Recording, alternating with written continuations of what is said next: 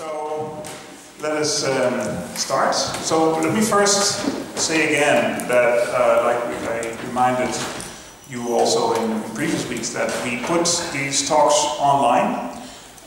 Jan Rabitsky has now managed to make a special kind of broadcast website from YouTube, so where all the talks are on YouTube.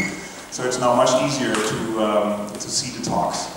And so I just recommend you, usually a couple of days after the talk, and the talk will be viewable on YouTube. So, today we have as our speaker Raffaele Gratton. He's from the INAF Observatorio Astronomical in Padua in Italy. He obtained his PhD, his degree in physics at Rome University in 1979, and worked at various places since, at Cerro Tololo Inter-American Observatory in Chile, at the Asiago Astronomical Observatory, and in 1984 he spent some time in Texas, where he began a collaboration with Chris Sneeden on abundances in field metal poor stars. And then at the end of 1984 he moved to Rome Astronomical Observatory, and finally he came back to Padua as an associate astronomer. And so since 1989 he is now in Padua. And in addition to the topics that he's going to talk about today, he's also involved in extrasolar planet searches, in particular sphere and EPIX programs. So, but today he's going to talk about multiple stellar populations in globular clusters. So let's welcome Raffaele.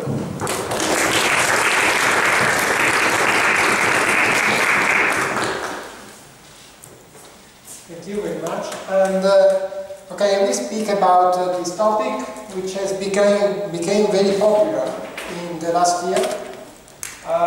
There were meetings on multiple stellar population, both at the IAU Assembly and at the last American Astronomical Society meeting. There will be another important meeting at the end of this month in Montepozzo. So this is becoming a real popular topic, and I will try to explain you why we think it's so interesting and is so the reason we can for this popularity.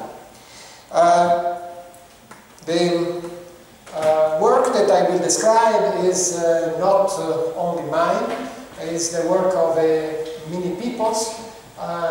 Many of them are my collaborators, list is here, and I will try to make justice to all the work of all the people, but it will be absolutely impossible, and of course it will be my point of view on the question, on this issue.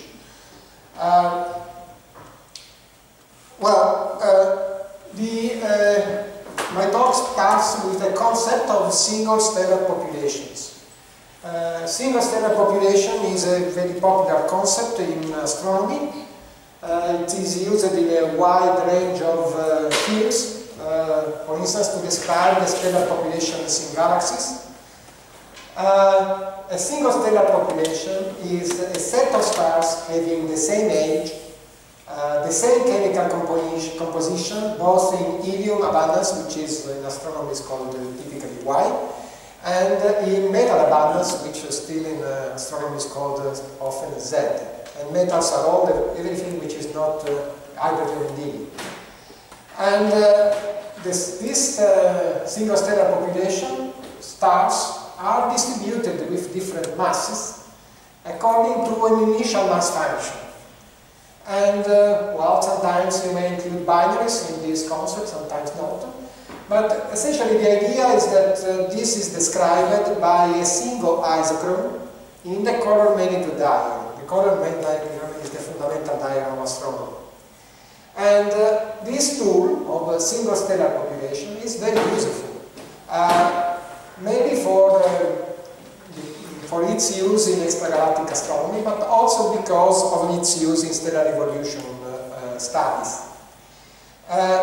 Stellar clusters, as we see them in our galaxy, are usually considered good examples of single stellar populations. What we can see in a globular, clusters, we see here a color magneto diagram of a globular clusters on the left part. On the right part, this is an interpretation of this diagram. And the diagram here is usually considered what you see in as an isochron. You see stars of different masses. The less massive stars are still on the main sequence, burning hydrogen at their center. Then you have evolved stars which are on the Reggiana branch, burning hydrogen in the shell because the hydrogen center has been exhausted. And then stars arrive at the tip of the Reggiana branch, where they have a degenerate core or helium core, where you have ignition of helium, which happens as a flash because it's a degenerate core. The star then shifts here in this region of the color magneto diagram, which is called the horizontal branch because it looks horizontal in this diagram. And this star here have a core helium burning stars, but the helium at the core exhaust at the end, so the stars then begin to evolve in this part here of the diagram. And this part is called asymptotic giant branch, and in this part of the diagram you see stars which are burning hydrogen and helium in shell.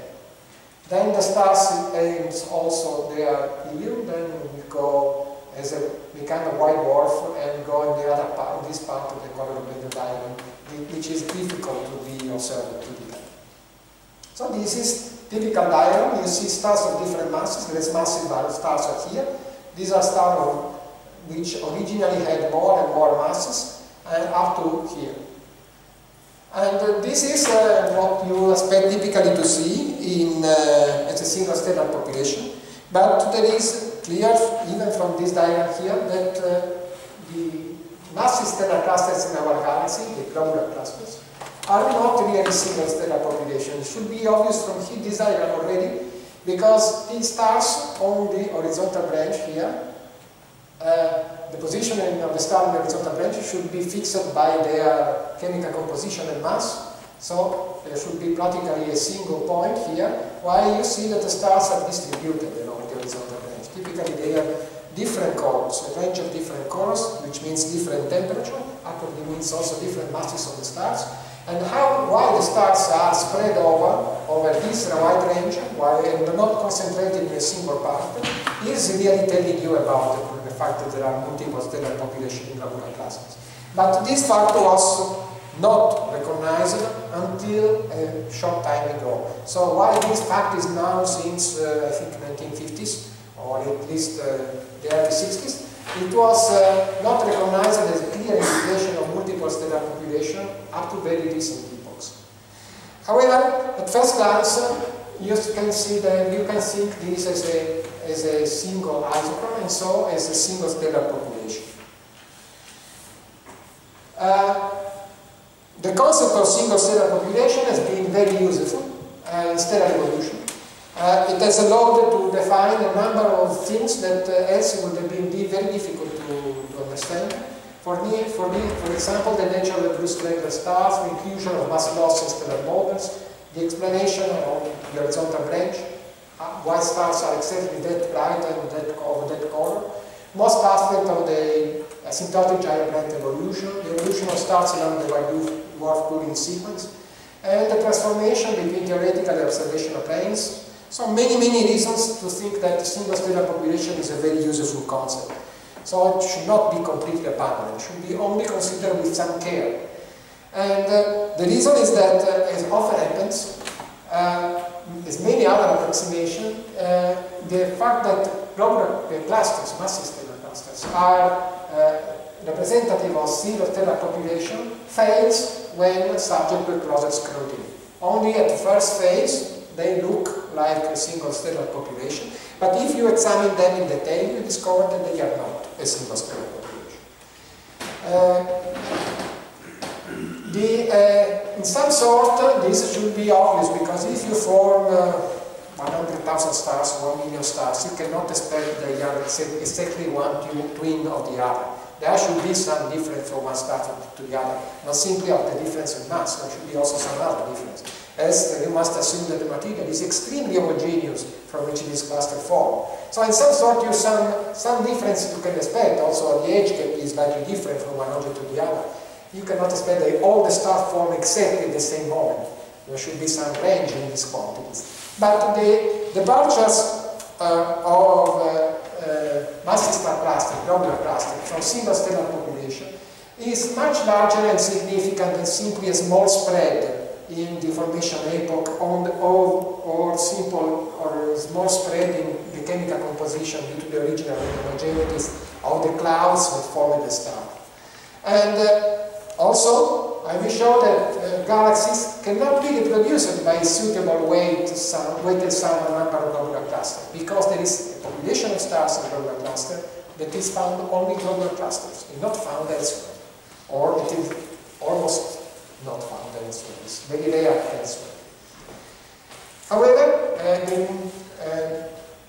the multiple population scenario in globular cluster provide information of how the clusters form, and also, this is also a very important factor, on the relation that they have with the host galaxy.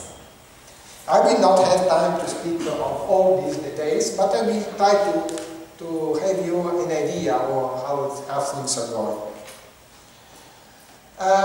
What are the typical properties of a massive stellar cluster, a globular cluster? Globular cluster is the term in astronomy we use for a very massive stellar cluster. Well, the mass is of the order of 10 to the 5 to 10 to the 6 solar masses. There are clusters that are smaller than this amount. They are typically not called globular clusters, but rather open clusters. It is a different category of objects. And I will show you that this different category of object is a different history. So there is not simply the difference in mass. It's a much more important difference between these two classes of objects. The integrated luminosity, expressed in magnitude, is between -5 and -10. They are very compact objects with a core radius of the order of 1 parsec and the central density of the order of 10 to the 5 stars per cubic parsec. So there are much more dense environment than the solar nebulae, 10 to the 6 times more stars per cubic parsec. The metallicity is typically low. Many of the globular clusters are metal poor, very metal poor. And the age is typically old, at least for the globular cluster that we see in our galaxy. They are all old objects with ages larger than 10 giga-year in our galaxy. In other galaxies there might be younger globular clusters, but in our galaxy there aren't young globular clusters. There are about 150 globular clusters in our galaxy. There are catalogs that you may look for their characteristics. And they belong to different galactic populations, but to the area, to the thick disk, to the bulge, but not to the thin disk. There is no globular cluster associated to the thin disk of our galaxy. The Sun is a star of the thin disk. About 1% of the yellow and 0.1% of the thick disk parts are in globular cluster. Remember this number because I will come back at the end of them. Well, what are the evidence that in globular cluster there are multiple stellar populations and not a single stellar population? Well, the evidence came from a lot of information now, both from spectroscopy of stars in globular cluster and from photometry of stars in globular cluster. In both cases, the first evidence are quite old. From photometry is actually from the 50s to 60s. When it was discovered that there is a second parameter affecting the morphology of the horizontal branch, second parameter other than metallicity. And in spectroscopy, it also started from the 70s. But for a long time, all these things were not understood. Were not understood that they were meaning something really important. They were thought to be peculiarities of stars in globular cluster with no other clear implications. It was only from about 2001 in particular, with the discovery that the sodium-oxygen correlation, I will speak about it now, happens also for studying the main sequence, that spectroscopy the data from spectroscopy were considered definitive demonstration that there are multiple populations in globular clusters. And it was only 2-3 years later when multiple main sequence and giant branches were discovered in the globular cluster that it was understood that also photometry was clearly implying that there are multiple stellar populations. I am a spectroscopist, so I will focus on spectroscopy in my talk, but photometry is, I stress, is very important to understand the properties of stars in globular cluster. However, since I am a spectroscopist, I speak more about the evidence of spectroscopy. The first evidence of homogenities in the chemical composition of stars in globular cluster came from the variation in strength of CH and CN made in 1971. This is, say, for the peculiar case of omega 7, which I will come back later. This was discovered in the 70s, and in various studies it was shown that carbon and nitrogen abundances are anticorrelated, and the strength of the CN bands are often distributed in a bimodal way in globular cluster. Originally, this discovery was made for giant branch stars because these stars are brighter and easier to observe. But later, it was discovered that also similar homogenities also are present among main sequence stars. For instance, there was the work by Riley et al. On 47 TAC that demonstrated that there is some anticorrelation between CH and CN bands also in the main sequence stars of 47 TAC. These are stars that are very similar to each other from their position in the color diagram, but a very different strength of the bands of these elements. Carbon and nitrogen are actually affected by the CNO cycle. The temperature at which this cycle may happens is very variable, but CN abundances are affected also at relatively low temperature of say 10 to 20 million Kelvin. This temperature is reached at the end of the main sequence, the core of the main sequence. It is actually very difficult to mix a star, the core of the star, with the exterior of the star. Actually, it doesn't happen. It would cause a lot of strange things. But for a long time, it was thought that some mixing, the same strange case of mixing, happens in globular cluster stars. And this may in particular happens along the giant branch. A few years later, the American group, led by Bob Kraft and Chris Needle, found that there is a widespread anticorrelation in the abundances of oxygen and sodium in globular cluster. This is much more difficult to explain with strange mixing effect, and this is, I will show you, is the real cut observation that there cannot be simply a strange mixing which occurs in stars in globular clusters. By the way, these things happens only for globular cluster stars, as I will show you. A big step forward to understand the oxygen-sodium anticorrelation was the acknowledgement that at the temperature where we have complete CNO cycle, and so you may transform oxygen into nitrogen, essentially because in the equilibrium composition of the CNO cycle, almost everything in CNO is nitrogen, and because this is due to the lifetime of nitrogen 14 bounding into something else, which is much longer than for the other two elements. So essentially the CNO cycle, you may transform original oxygen into nitrogen. And so you may expect to deplete the abundance of oxygen. And this happens at temperature of the order of 30 to 50 million Kelvin, something like that, which is too hot for the main sequence. To this temperature, you have also proton capture on neon-22 to produce sodium-23. And since neon-22 is much more abundant than sodium-23, you may have a raise in the abundance of sodium-23, which is clearly detectable. And so you have high sodium and low oxygen at this. If you have material which is burned at this temperature, if you are observing this material, you will find it to have high sodium abundances and low oxygen abundances. And this is the explanation that we have for the oxygen-sodium anticoagulation. And if you raise a little bit the temperature, you may have activation also of proton capture of magnesium 26 to produce aluminum 27. Since again magnesium is much more abundant than aluminum, you may have an anticorrelation between magnesium and aluminum too. And this is also observed. So the fact that these two anticorrelations are observed means that we are observing material that have been burnt through the CNO cycle, so production of hydrogen of helium from hydrogen through the CNO cycle, at temperature of the order of 70 to 100 million Kelvin. Very high temperature. This is a temperature which is absolutely not possible in main sequence stars. The sequence stars of old main sequence stars, like the one that are observed in globular cluster.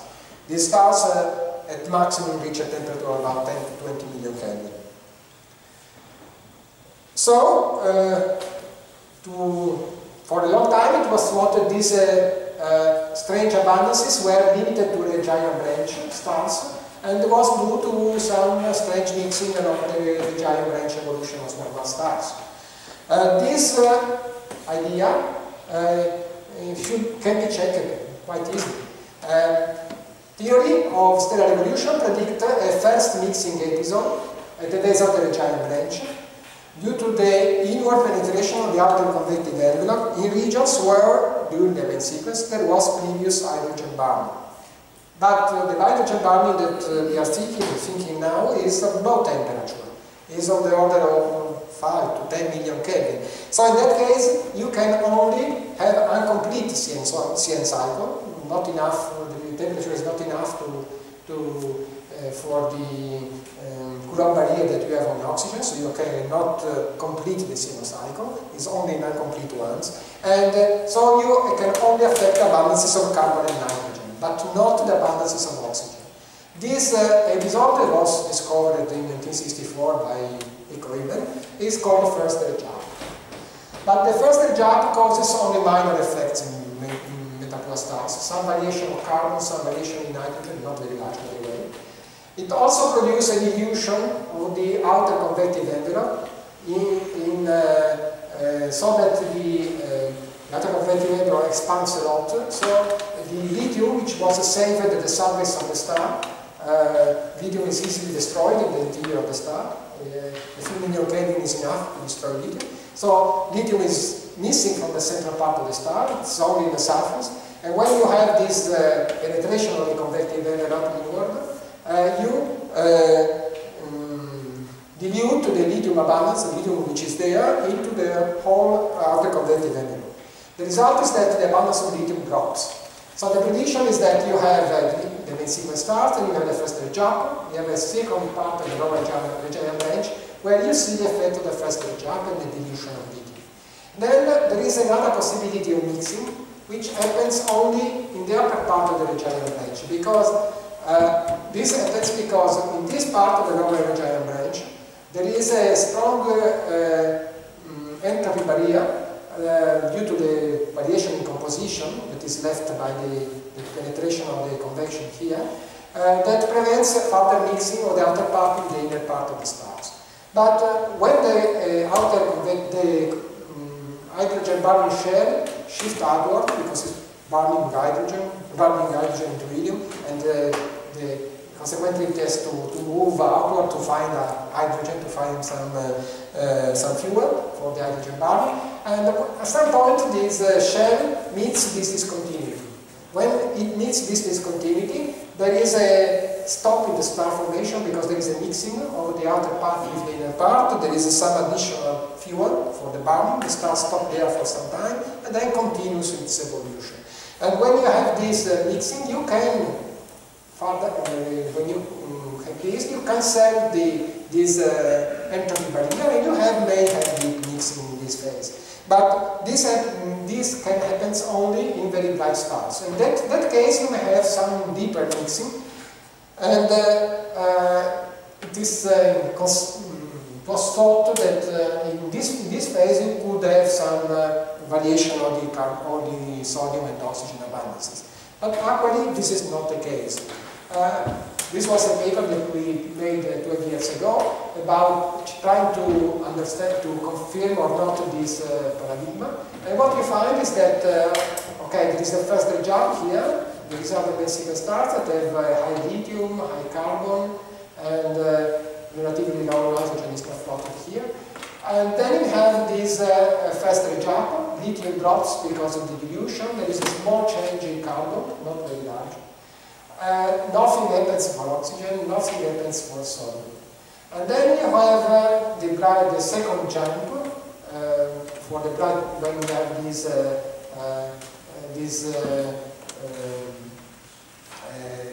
episode of further mixing, which happens. This part is called the Ricci bump because in the luminosity function there is a bump and more stars there than brighter and fainter, and this is because of the additional fuel that we have at that moment that allows the star to live more in that phase.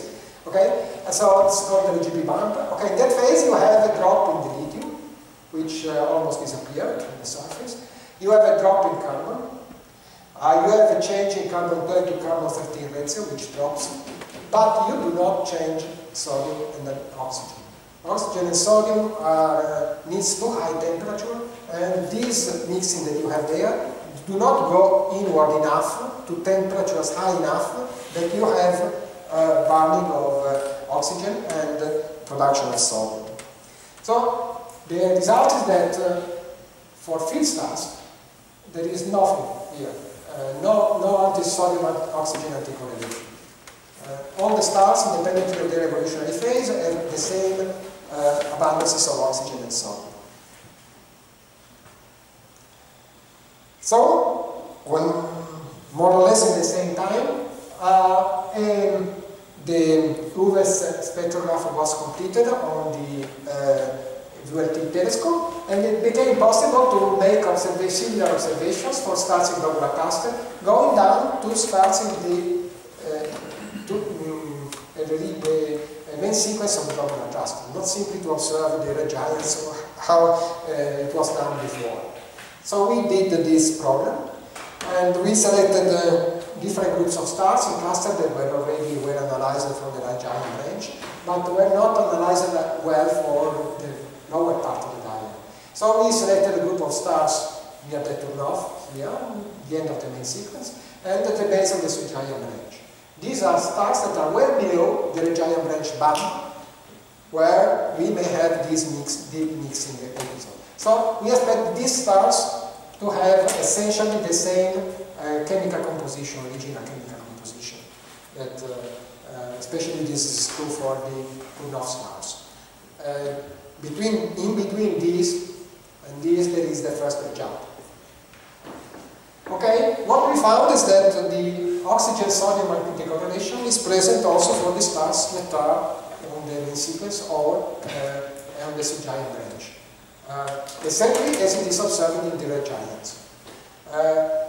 This shows that this things is imprint from the original composition of the star. It's not something that happened due to the chemical evolution, the mixing at the surface of the star during its evolution. It's something which was original from the stars.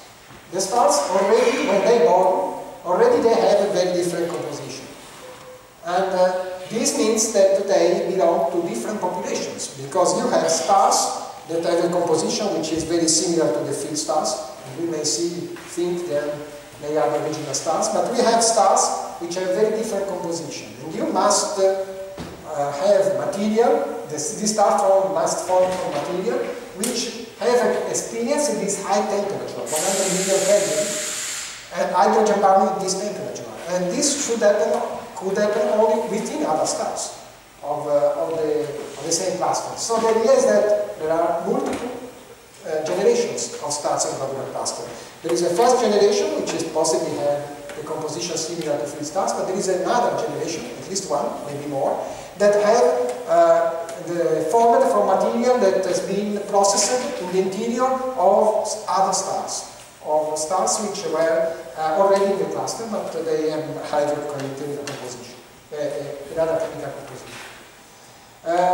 We also found that it's not enough to transform carbon in nitrogen to justify the observations. There is too much nitrogen, and what you can obtain, you can explain the data if you assume that essentially all oxygen, almost all oxygen, is transformed into nitrogen. It's essentially as you expect for a complete CNO cycle. So the conclusion of that large program was that the oxygen-sodium anticorrelation is present among the two North stars and subgiants, and we observed also the magnesium-aluminum anticorrelation in these stars. This clearly rules out the mixing as explanation for the oxygen-sodium anticorrelation, and the sum of Ca plus N plus O seems to be constant. And the fraction of the stars in globular cluster, this means that the fraction of stars in globular cluster, the second generation stars, formed from the ejecta of the media population. Okay, this is a few cases, but then we wanted to study a large sample of clusters and the large number of stars in each cluster. This was possible when the flames became available at ULT. This was in 2004. And we then started a program to systematically observe a large number of clusters and the large population of stars in each one of them. To study, to understand better this, what was happening with the sodium-oxygen anticorrelation. And these are the cluster of the original paper, then we have added a few other now. And what we found is that the oxygen-sodium anticorrelation, oxygen versus sodium, is a widespread phenomenon in globular cluster. Actually, all the globular clusters that we observe have an anticorrelation between oxygen and sodium. It's not something that you find once or two. It's all the globular clusters have an oxygen-sodium anticorrelation. And if we plot here essentially the luminosity of the globular cluster, again a parameter which is representing of the age, but doesn't matter very much what is the CISA here. Essentially, what is the ordinator? Yeah. What we found is that the red point marks the cluster where it was found that there is a sodium-oxygen anticorrelation, not only from our work. And the open symbols, these symbols with a cross, are the cluster where it was not observed an oxygen-sodium anticorrelation. It was the cluster were observed, but there was no, it was not found an oxygen-sodium anticorrelation. And what is evident from this figure is that there is a segregation of the objects in luminosity. And luminosity means mass. The most massive objects are those in which you find the sodium-oxygen anticorrelation. The less massive object you do not find. These objects are typically called open clusters. These objects are typically called globular clusters. So while the definition of globular cluster is quite loose in astronomy, we propose that essentially globular clusters are those objects that show the oxygen-sodium anticorrelation, which means they show multiple stellar population, while the open clusters are the objects that do not show it, and essentially this means they have single stellar population. So the distinction between open cluster and globular cluster is not simply a matter of one is bigger, the other one is smaller, but is that one has a very different history from the other. One is about the star you have an episode of star formation before the object. The other one is much more complicated. You have different episodes of star formation, and the globular cluster is the end product of a complex history that in the end produces a globular cluster. Okay, the sodium anticorrelation is, I told you, is present in all cluster, but it is not the same in all cluster. There are differences in how it is made, the oxygen-sodium anticorrelation. There are clusters in which there is a lot of variation of sodium, only a small variation in oxygen. There are other clusters in which both sodium and oxygen changes a lot. There are regularities in these changes. And we may found that these regularities are correlated with basic properties of the globular cluster. For instance, if we define the interquartile of the distribution of oxygen of over sodium, essentially a measure of how it is extended the range of values of oxygen over sodium in the cluster, we found that this correlates quite well with the absolute levity of the cluster. That is the total mass of the cluster. The more massive is a cluster, the longest is the oxygen-sodium anticorrelation. That is, the more different are the stars one from the others. And there is by the way, the most massive cluster also show a variation in iron abundances, not only in oxygen and sodium. This means a much more complex history with supernova and so on, contributing to chemical composition. But this is only limited to the very, very large clusters. There are essentially 3 or 4 clusters in our galaxy that clearly show a variation in iron abundance. Most of the globular cluster, the 150, do not show variations in iron abundance. In some cases, the limits are very low. This is the observational limit, the RMS, but the real limit is much lower because there are the observational errors that also contribute to the scattering. So if you consider the observational error, many of these points are compatible with 0. No variation in iron, but a lot of variation in sodium and oxygen. There are peculiar cases like omega-10. Omega-10 is the largest globular cluster in the Milky Way. It has a very complex correlated diagram with multiple giant branches. And also there are this multiple giant branch may be interpreted as different population which differs in metallicity within this cluster. Metallicity means iron. And in that case, the variation of iron is over a factor of 10 approximately. So it's very large variation from star to star. But there is not only a variation in iron. Each one of these populations has also its own different sodium-oxygen anticorrelation. In some cases, not a anticorrelation. In the most metal-rich population, there is a positive correlation between sodium and oxygen. While the metal-poor one, there is an anticorrelation. So it's very strange case, very complex, and okay, it's not very easy to explain everything here. But what is very peculiar in the case of omega-10 is that the main sequence is split. In some way, this is obvious because you should expect that if there are populations with different metallicity, the metal-poor population should be bluer and the metal-rich population should be redder. But the only problem is that in omega-10 this does not happen in this way. The bluer main sequence is not the most metal-poor, it's the most metal-rich. And the redder sequence is not the most metal-rich, it's the most metal-poor. So it's the two are exchanged, and this fact is very odd. And there is only one possible explanation for this odd fact, and that is that there is a huge variation in helium abundance between the two populations. The blue population is much more helium-rich than the other one. And the helium abundance that you needed to explain this population here has never been found in any other population in our galaxy. There is no other population that has a helium as high as this one. The helium is about 0.4, while most of the stars in our galaxy are between 0.24 to 0.3, in this range. So this is a very strange composition that is found in globular cluster stars, at least in some of the globular cluster stars. So this also calls for a very peculiar chemical evolution history. It's only a particular group of stars that are important here, which is the typical chemical evolution of the galaxy have a little weight, not too much. They are, you see the effect is overwhelmed by other stars that have very different kind of nucleosynthesis, and when you make the chemical history of the galaxy, you don't find these objects. You find there, in these segregated environments, the globular clusters.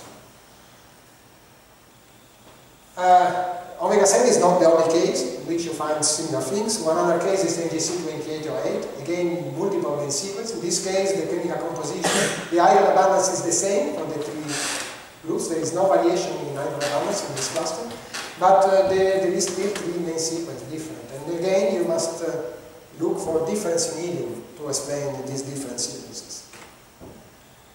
Another fact that was soon discovered is that there is a clear correlation between the oxygen-sodium anticorrelation and the extension of the horizontal branch. I told at the beginning that the horizontal branch of the globular cluster extended. This was not really well understood. There was, for a lot of time, there was discussion about what is the mechanism that caused this extension. This was called the so-called second parameter effect. Actually, the second parameter effect is even more complex because there is also an effect of, from one cluster to another. But okay, this is a big part of the second parameter effect. And what was discovered is that the oxygen-sodium extension or the oxygen-sodium correlation is also closely related to the largest temperature that you can get for stars in the main sequence. The stars that have very high temperature should be related in some way to stars which have a very anomalous oxygen to sodium ratios. In effect, really, this was there was a proposition to explain this, which was made by Frank Arantona, actually debated in 2002, but this plots it from a data paper in 2005. And essentially the idea is that the sodium anticorrelation is related to helium, because essentially the stars which produce the sodium, burn the oxygen, also produce helium. And this is expected essentially because the possible target and possible candidates for this production are indeed stars that produce a lot of helium, like the massive AGB stars or the fast rotating massive stars. So this correlation between helium and the sodium oxygen correlation should be expected. But helium means also position of the stars on the horizontal branch. Why? Because helium stars should evolve faster than the others. And so, if they have the same mass loss, you must find that the evolved helium stars, like the horizontal branch stars, should be less massive than the stars which normal helium. And so, since they are less massive, they should be fewer when they are on the horizontal branch. So there should be a correlation, not necessarily exactly 1 to 1, but a clear correlation between the abundances of sodium and oxygen and the helium abundance, and then the position the star will occupy on the horizontal range. This is, has been explored in several ways, and it's one of the big successes of this scenario. Well, we now are foreseeing a formation scenario for the globular cluster, how you can produce all these things, all these phenomenology. Well, the idea is that the globular cluster form, well, possibly from an interaction between some fragment, which was still gaseous, and the Milky Way. This leads to first the formation of a precursor population, which triggers fast star formation, but essentially, at the end, what we have is a large primordial population of stars. This large population of primordial population of stars has its massive stars, which evolve. Winds from these massive stars and core collapse supernovae stop further formation and clean the region from primordial interstellar medium. Then what we have is that the low velocity wind from massive AGB star generate a cooling flow, and the second generation stars from forming this cooling flow. Also, this star formation is stopped by the core collapse supernova. In the meantime, there should be some decoupling between dark matter and gas, and what we have at the end is a globular cluster. There are various confirmations of this scenario, but one simple thing is that the globular clusters are much more concentrated than the gross spheroidal, which are objects that likely evolve in isolation. Okay, I will skip this because I don't see it. But okay, this scenario made a clear connection between the halo and the globular cluster. How the halo form and the globular cluster form. Okay, the major poor part of the halo may be made of objects like the smallest gross spheroids, but the bulk of the halo is much more rich and is clearly different from gross spheroidal stars of similar metallicity, which have a very different chemical composition. So the most of the halo cannot be done in this way. There should be another mechanism to do the most of the halo of our galaxy. We propose that first generation population of globular cluster a plausible candidate. Why? Well, we know that there is a mechanism, there are various mechanisms in which you may lose stars from globular cluster. The first mechanism is very fast, it is in the very early phases, related to the violent relaxation that you have following gas expulsion and thus loss from the most massive stars. On the longer time scale, you have evaporation of cluster of stars in the cluster due to the body encounters and other mechanism, disk shocking and so on. Okay, the second effect extract some percent of the star in a relaxation time, which is of the order 10 to the 8 to the 9 here for a globular cluster. This first mechanism, however, may produce much more stars lost from globular cluster. A substantial fraction of the original globular cluster mass should have been lost, and you expect that this loss is more efficient among the smaller clusters. In particular, of the second mechanism, there are a lot of evidence that is real. There are tidal tails around the globular cluster, the efficiency of small mass stars, which are preferentially lost if there is a bipartition. So it's clear that the globular cluster are the survivors of a potentially initial larger population. But this does not mean itself that the blood defeat stars were formed in globular cluster.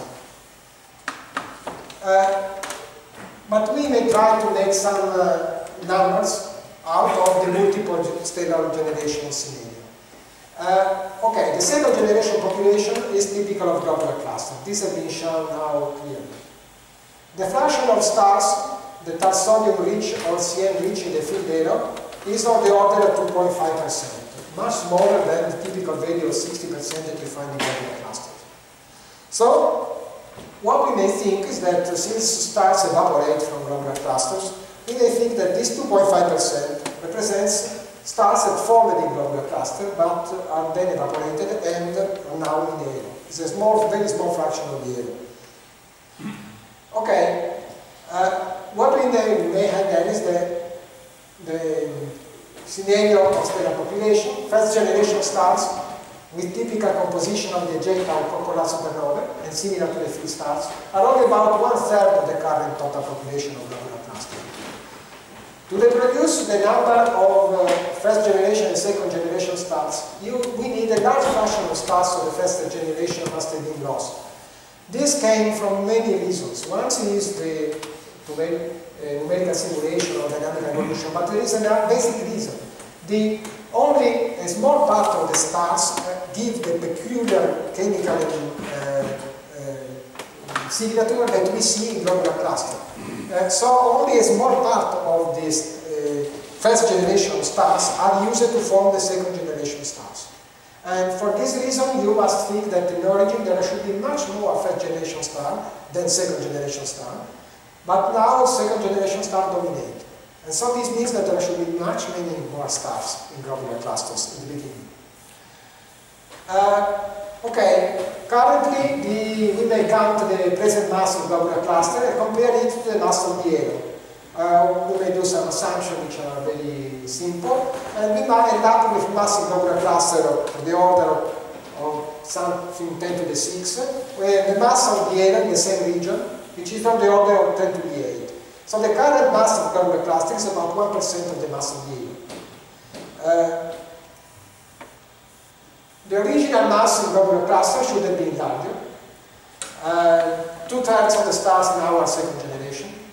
Stars from a composition similar to the second generation are 2.5% of the current halo stars. If these are second generation stars lost by globular cluster, and these second generation stars are lost by globular cluster at the same rate as first generation one, we sum 2.5% to 1.2%. The star lost by globular cluster after the formation of the second generation is 3%, but before now, is 3.7% of the current halo stars. Okay, they were not massive, they had about 4% of the mass of the halo at the beginning. Okay, still a small mass, a small part of the total. But,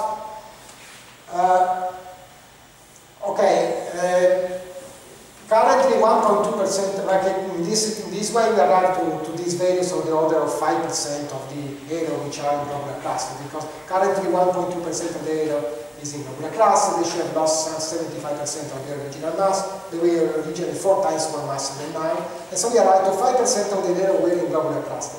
But this is not the total mass in globular cluster involved in the formation of globular cluster. It is the mass of the globular cluster after the formation of the second generation stars. The cluster at that epoch had 5% of the total. But we need that the cluster were much more massive in the beginning. Because else we have not material enough to produce the second generation star that we have now. There should have been 10 times more massive, something like that. And if we multiply this 5% by 10, we arrive to 50%. And so the concept is that the bulk of second generation stars formed from the ejecta volume. Sorry, I said this. So the concept is a large part of the mass of the halo should have been in the first generation of the globular clusters. They are not in the globular cluster now. They are not like the globular cluster stars that we observe now. They are like the first generation stars of the globular clusters. And if this is true, most of the galactic halo, if not all, might be made of the first generation of globular cluster. That means that the formation of globular clusters happened in the same episodes that formed most of the halo of our galaxy. The globular cluster production was an end product, a small sum of a much larger episode, and this episode was connected to the bulk of the formation of the galactic halo. And by extension, by formation of the populations, of all populations that have a number of globular clusters per unit mass, similar to the area of our galaxy. For instance, the giant elliptical galaxies that are dominated by a population which is very rich in globular clusters. Okay, there are various tests. I will not enter into this, but up to now the tests have been essentially passive. That is, we may test the density distribution, the chemistry, the luminosity function of the blue extraterrestrial stars. All of them are passive in this sense. Are not against these hypotheses. If this is true, we may use the age metallicity relation for globular cluster to interpret the age metallicity relation for our galaxy. And we may try to understand how our galaxy formed. So the conclusions of my talk is that all globular clusters are not single stellar population. They are made of multiple stellar population. This multiple stellar population explains many peculiarities of globular cluster. For instance, the second parameter, many others, for instance, the functional binaries. The multiple population indicate a complex but characteristic formation scenario driven by the total mass. And the globular cluster first generation might have formed the galactic halo.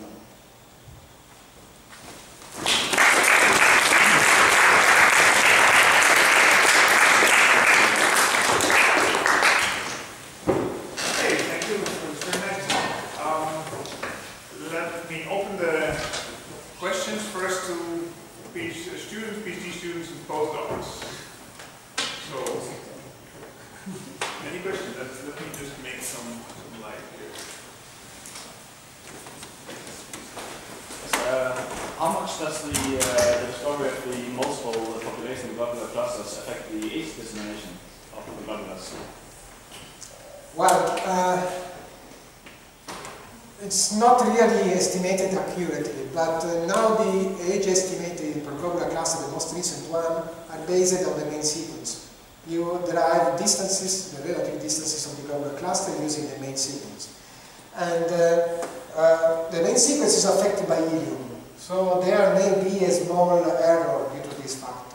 However, if we make exception for some extreme cases, like omega-10 or NGC2808, in the majority of cases the difference is small, because the extremely helium-rich stars are not a lot in the globular cluster. A lot of stars are enriched in sodium and poor in oxygen, but those which are so rich in helium to be important in this respect are very few. So I would say that there is something to be taken care of, but I don't think we can change completely the scenario.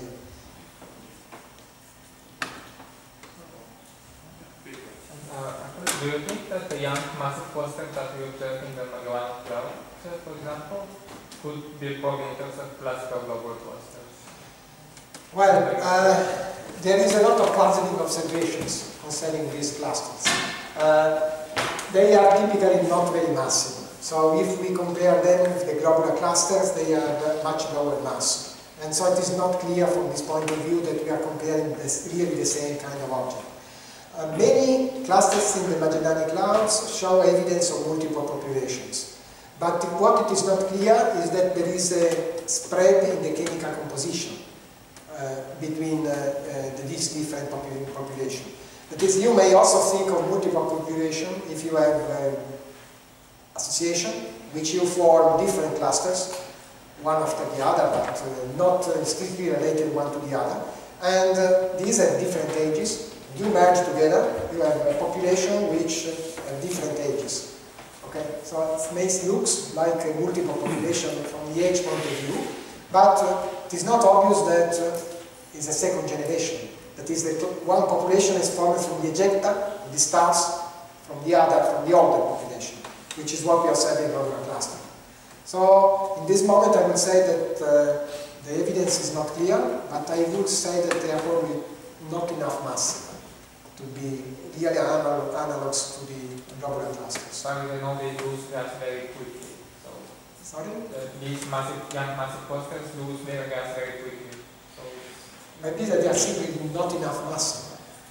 This episode is, this mechanism is probably limited to the cluster which originally started with 10 to the 6 or even more solar masses. The clusters in the Magellanic Clouds are typically 10 to the 4 solar masses. Okay.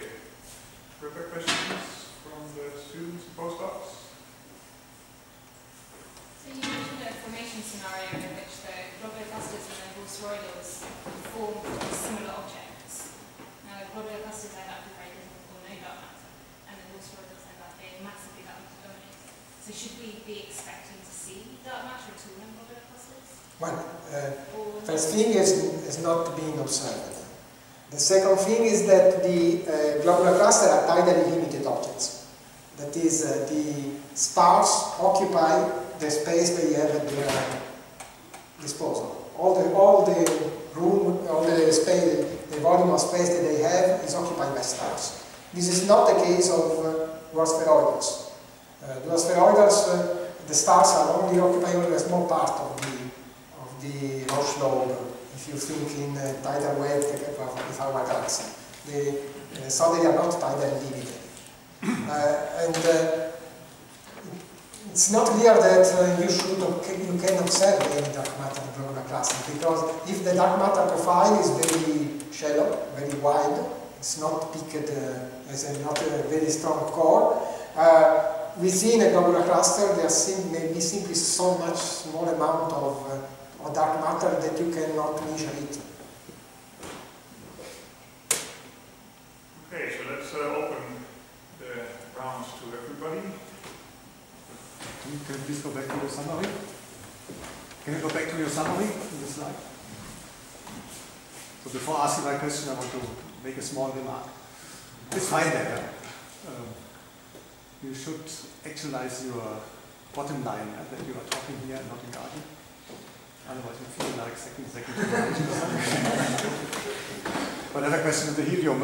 Is there any direct observation of the higher helium content of the stars? Or if not, is there any hope to get it? There are some measures of helium abundance in stars in globular clusters. They are very difficult because there are a number of problems in deriving helium from globular clusters. Most of the stars are too cool to have strong helium features. There are helium has been derived for a few stars from the chromospheric lines of helium 1 at 108830. There is a work by Taspini, another at home, and another one by debris at all. And, okay, you may have some doubts about it, because it's very difficult to derive abundances from chromospheres. In this case, in the case of the Pasquini et al. Paper, they try to make a model of the chromosphere, they to normalize to the calcium 2 lines and so on. And they think that there is some evidence of spread, direct spread of helium abundance. The other stars that can be observed for helium are the horizontal range stars, because these are warmer, and so they in principle are warm enough that you can see the helium lines. The problem is that stars warmer than about 11,000 Kelvin have the outer part of the atmosphere is in radiative equilibrium. Helium drops from the atmosphere. You don't see anymore the helium. You essentially see the effect of sedimentation and radiative levitation of the elements. So the abundances are not meaningful. So at the end, you can observe all the stars between 10,000 and 8,000 Kelvin to make this. And in this case, the stars that you expect to be there are not extremely helium rich. You observe helium, which is slightly above the value that the cosmological value, but not very much more. But you do not expect to observe there the helium rich stars. For the most very hot helium rich, for hot helium stars, there are works by Sabine Möller and collaborators. They found some evidence for large helium, but the errors are, I think, are very large. I don't think it's by itself convincing. It's more or less a confirmation of what we expect to find. One obvious consequence of your scenario is that the vast majority of the halo field stars should not have this oxygen depletion. Yes. Has this been checked? Yes. And do not have. Okay. So that's one of the tests that you yes, but we started the session from there. So it's one of the basic data. So just going back to the question about the tidal question between global clusters and dorsal, but the tidal limit of global clusters, isn't it also partially circular? Is this based on that actually they assume mass flows light in determining where the tidal limit is? Oh, well, the idea that they are tidally limited is because they are very light, mass profile, light profile, and so on, are very well reproduced by King models that are tidally limited. This is the reason we think they are tidally limited. Because if you look at the light profile and interpret them in terms of mass profile, they are very well reproduced by tidally limited models. Yeah, but that doesn't prove yet that there's no dark matter. No. But cannot be more than a given amount, because the mass to light ratio is quite low. Typically is on the order of 2 or less than 2. So it's if you say there is 10% of the stars, the mass in dark matter is 10% of the mass of the star, you cannot say there isn't. But you can exclude that there is more dark matter than mass in the stars. So the upper limit, you can get an upper limit. So just to ask, maybe in if question, but I mean, you say, what is the argument based on that to form the second generation, which is now the dominant number, you need originally larger, and we'll talk about the factor 10, first generation populations. So the argument is that because I understand there are ejecta from the first generation. Yes. But how do you determine how much you need?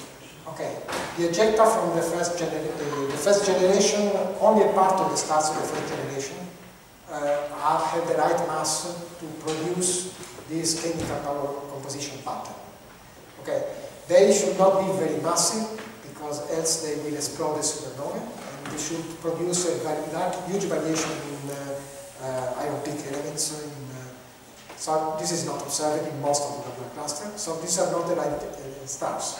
Then you must exclude the small mass stars, because the small mass stars produce a lot of carbon, and we do not observe this carbon.